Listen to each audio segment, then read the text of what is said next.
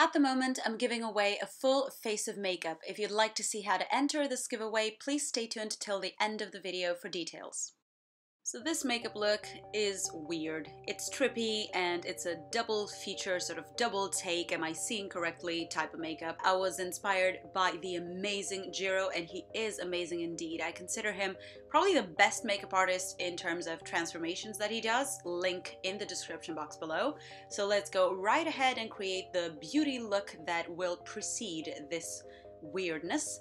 So starting with my Bourjois Healthy Mix foundation, I'm applying that all over my face, and then I'm just doing my eyebrows as I always do, using my concrete eyeshadow and then drawing on a few hairs with my gel liner. The point of this is to not interfere with my natural features way too much. So I just want to accentuate my face, not do anything too dramatic, not a cat eye, not a very strong lip, basically nothing that will make my features appear much more clownish or exaggerated or cartoony than I'm already going to draw them on. Right after this, I'm just taking my concrete eyeshadow and just accentuating the edges of my eye, top lash line, bottom lash line, and then with a little bit of bronzer, I'm just deepening up the socket line just a tad.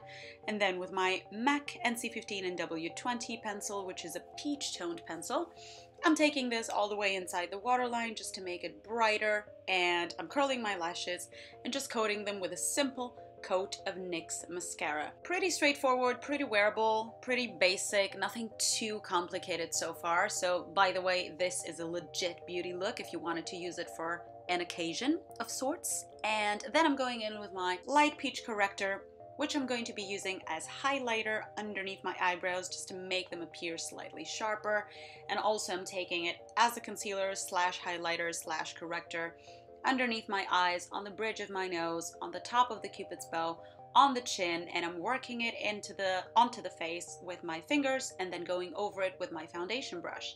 Next, I'm just picking up any brown from my Highlight Contour Pro palette by NYX, and I'm starting to contour my cheeks very, very lightly because I don't really want to hollow them out anymore.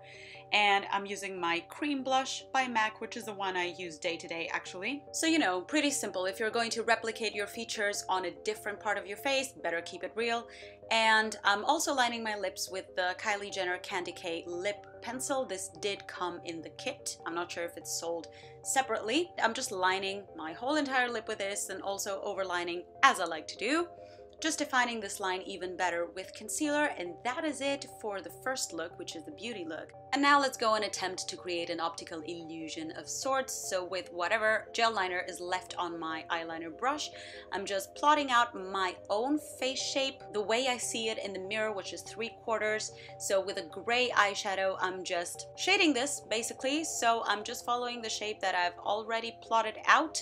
And right after this, I'm going to start creating a few shadows that are again mirroring my hairline and my little baby hairs that I've got up there, and the horizontal lines stand for movement. I guess that's how I interpreted it. With the same lip pencil, and also with a black eye pencil and with a brown eye pencil, which is my Stone by MAC, which is very gray toned, so very neutral, I'm going to try and replicate my lip shape. I don't think I did a great job. It's a very challenging and difficult look to do, and I thought it was going to be much easier. And I see all of these people doing it, and I always have something to correct, but I couldn't imagine how difficult this was. For the highlighty bits, so wherever I need to add a little bit of shine or make something appear slightly raised, I'm using my flesh toned pencil that I used before for the inside of my eyes. So this is what is highlighting the cupid's bow that I'm drawing on, and what is shading. The rest is just my brown eyeshadow, the same one that I used on my eyebrows, interchanging it with some gray and some brown. Replicating my nose and the nostrils. Obviously the darkest you want it to go, the more black you're gonna go. So you're just gonna use black lip pencil for the nostril itself, just because it's black and deep and there's darkness in the nostril usually. Moving on from that dark place, I'm just applying some highlighting and shading action on what is supposed to be the bridge of the nose, or the remnants of it, because supposedly the trippiness of this look is just taking the nose away gradually, which doesn't look as freaky as it sounds, or maybe it does.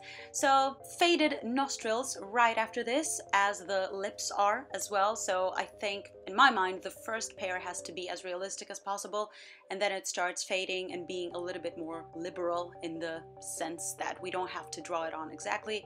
And then it's time for the eyes. Oh, the eyes. So I just tried to draw really round brown eyes, like I consider my own eyes to be.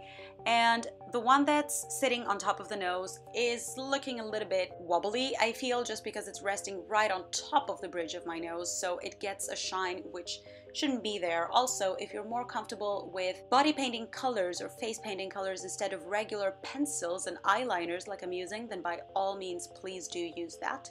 A little bit of pinkness because my eyes are always red. How do you like that touch? Realism there. And I'm also replicating my own eyebrow, which again I see as quite dark and arched. So this is exactly what I'm doing with my eyeshadow that I use for my eyebrows and the pencil. I'm also drawing another eye next to my other eye, so I've lost count of how many eyes I've got on my face at this moment. A little bit of shading, so this is supposed to be a little more to the side, I feel. I don't even know, I'm confused. So I'm drawing another pretty round, pretty open brown eye with just very simple definition, just like my own eyes look because of the simple beauty makeup that I did. So it's all tying in together. The white eyeliner I feel really gives that extra touch of realism, and the rest of the eyes are also fading towards the temple.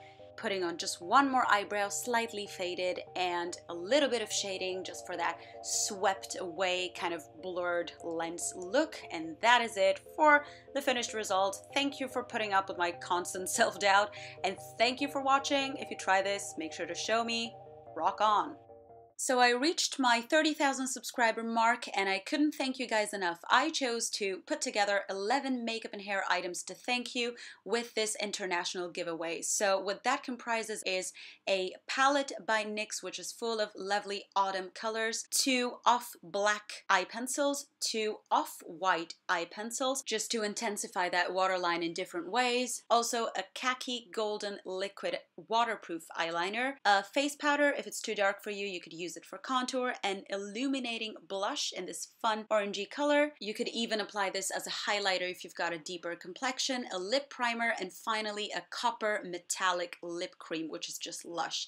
And as a fun touch, I thought I would throw in a mint colored hairspray which washes off in the shower. So the giveaway is open internationally and it closes on midnight on the 25th of August. It is running on my Facebook page, so in order to be eligible to win these items, you have to be a subscriber of my channel, like my Facebook page, and also post a comment on this picture, which will be pinned at the top of my page, saying what your favorite makeup look is, and also feel free to tag your friends so you can up your odds or give them a chance to win as well. If you've got any additional questions, feel free to leave them in the comments down below, and good luck!